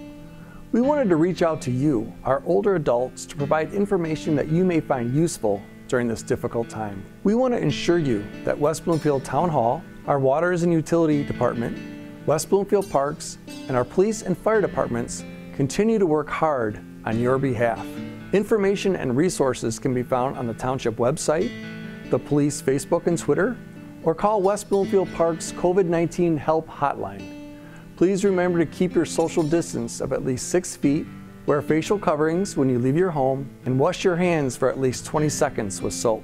These precautions will help keep you safe during these difficult times. This may seem uncomfortable, but so is being hooked to an IV, sleeping in a hospital bed, and fighting for your life.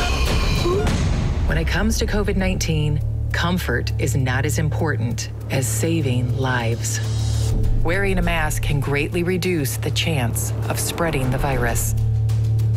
So mask up, Michigan, every time you leave home.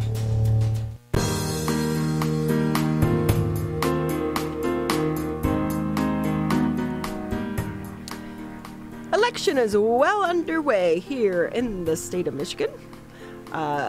We are seeing that there are lines at the area polling locations, although they're not terribly long here in the greater West Bloomfield area. Just have a little patience as you get out to vote today. But it's already been a record turnout for the state of Michigan, because they do say the road to the White House runs straight through Michigan. Yeah, and this is going to be a state that everybody nationally is going to have their eyes on as time goes on through tonight, through the remainder of the week. Jocelyn Benson, the Secretary of State, has already said several times over the last couple of weeks that she doesn't expect results to come from the state of Michigan, particularly for the presidential election, and I would also say probably for the senatorial position as well in that race between the incumbent Democrat Gary Peters and Republican challenger John James until upwards of Friday this week. So I wouldn't be surprised with that. But tomorrow we will have some results. We do expect that we'll have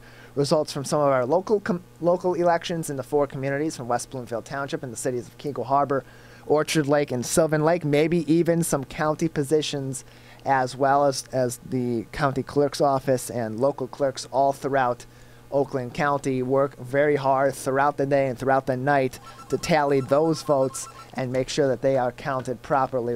Their phones probably ringing just as often as ours are right now. We will have that full election special for you tomorrow on the Megacast. We'll speak to candidates that have won those positions after those races are called by Oakland County on their results page. We won't have live coverage tonight. We will, however, post on our homepage on civiccentertv.com the full listing of results from Oakland County. So you'll be able to go to our website, civiccentertv.com. We'll have a slider at the top of the page. You'll click that, and it will take you directly to the results page on Oakland County, where we're getting our information from. It is open to the public, and we will have full coverage for you as results are coming in tomorrow. We'll speak to some candidates from the 4 communities. We'll speak to the clerks as well. We'll try to get as many of them on as possible, possibly even Oakland County Clerk Lisa Brown on the show as well, to talk about how the progress of counting the votes has gone in this election with the influx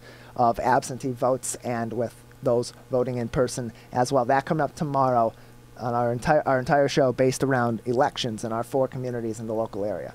So I have been watching social media as well as following the Michigan Attorney General as well as the Secretary of State's page, and so far it seems like things are going pretty well. Yes. Although in the city of Flint, there have been reports that an unknown party is spreading misinformation via robocalls. in an attempt to confuse voters. They're basically saying, do not go out and vote. The lines are long, that you can vote tomorrow. That obviously is not true. It's false. Right. The polls close at 8 p.m. tonight. So you just be informed as you go out. Don't listen to the robocalls, and I'm sure that will be investigated once the day is over. Yeah, that is a felony, providing misinformation on the election, and if you are receiving false information, or believe you are, definitely reach out to your local clerk. You can send the tip into the Attorney General's office, and your calls will be answered on that. Thank you for tuning in to the Tuesday edition of the Oakland County Megacast. We'll be back here tomorrow at 10 a.m.